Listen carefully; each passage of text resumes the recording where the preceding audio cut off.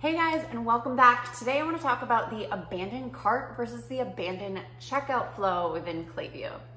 If you currently have the abandoned cart automation set up in your Klaviyo account, it's likely that you actually have the abandoned checkout set up.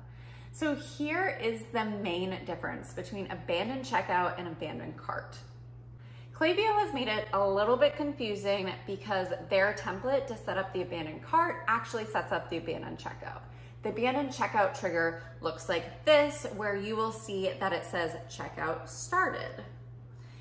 In order to actually send a real abandoned cart, like someone just added the product to their cart, but they didn't get to checkout or fill out any additional information, you have to actually install a little snippet of code, similarly to what you may have done for browse abandonment, onto your website to make sure that you have that proper, real abandoned cart set up. So the abandoned cart trigger is going to be someone has added to cart versus the checkout started. And so if you'd like to set this up, the step-by-step guide is linked below on how to add the snippet of code to your website. If you're having trouble determining which template you have within your Shopify store, because it is different, template 2.0 versus prior templates, go ahead and email Klaviyo support. They are super helpful in getting this code properly put into your template. In terms of the content differentiation between a abandoned checkout and an abandoned cart email, here's what that should look like. Okay, so someone abandoned checkout. They got all the way to the checkout page, they filled out their information, they're ready to click buy, but they just didn't quite do it. Their purchase intent is very, very high. So ideally, you wanna get that person sent directly back to their checkout so they can just complete any information that they have yet to fill out and hit buy. The language in this abandoned checkout is gonna be things like, you're so close to owning, just a few steps away from receiving, things like that that actually get them excited about owning your product.